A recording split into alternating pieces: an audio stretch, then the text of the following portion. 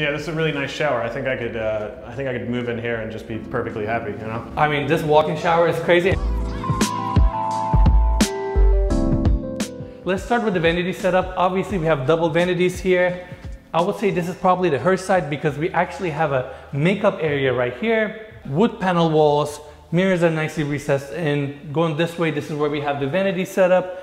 Same shaker cabinetry, nice inset finish.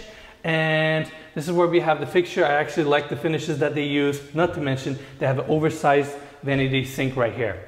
Right across, this is where we have the second set of the vanity. Pretty much the same finishes, just like the other side. We have the wall sconces here as well. Bit of an extra storage. And let's talk about this oversized tub right here. I mean, this is not a tub, this is a spa at this point, right? We have the fixtures here kind of matching the other vanity fixtures, jets throughout. Not to mention, it's clad with the same natural stone. Mikey, let's get a close up. It's book match actually right here.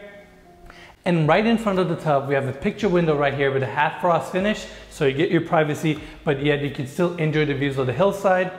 And right on top, we have this beautiful chandelier. Now, the same tub section kind of continues right here, and they enclosed it with glass. We have the walk-in shower. Mikey, cool detail. Check out those towel hangers mounted on the glass. We never saw this before. Yeah, that's really cool. I like that. Really cool, right? And going in, this might be one of the biggest walk-in showers we have ever seen. Obviously, we kind of have the bench area right here, gorgeous marble. When I talked to the developer, he mentioned to me that these were all hand-carved marble, so it's really cool. Not to mention, you have every single amenity possible in this walk-in shower. Starting with, we have steam, we have body sprays everywhere. We have a shower head here, it's dual, right? We have a rain head right above us, and even the ceiling is clad with the marble, built-in speakers, recessed lights. Focusing on this side, we have the shampoo niche here, same hand-carved tiles, and I really like the finish that they use here. They have their shower inverter on the outside with this type of fixture. You have your hot line, cold line, and this is where the water gets mixed.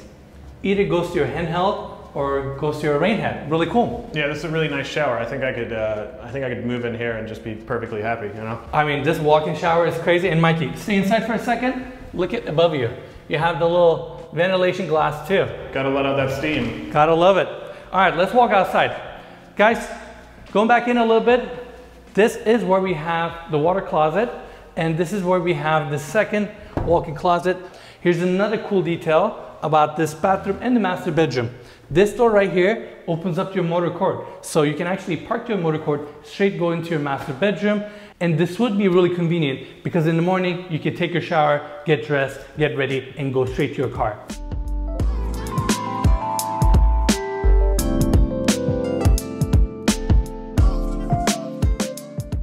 All right, that's it. Hope you enjoyed it. If you want to watch the full tour, make sure to check out the video right here. Otherwise, I'll see you on the next one.